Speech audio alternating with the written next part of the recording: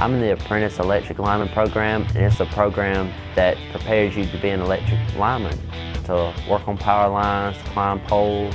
This is pretty much your 16-week training, and it gives you a little bit of a heads up into what you'll be getting into. We come in straight to the classroom, probably for 30, 45 minutes at a time, depending on what we're learning that day. They started us out on 15-foot poles, and we started setting them. And now we're up to the 40s and 65-foot poles, and we're competent on that.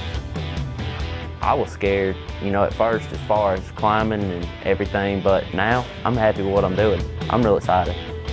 In this program, if you'll try, then you'll be okay. 16 weeks, you're out, you got a job, making a paycheck.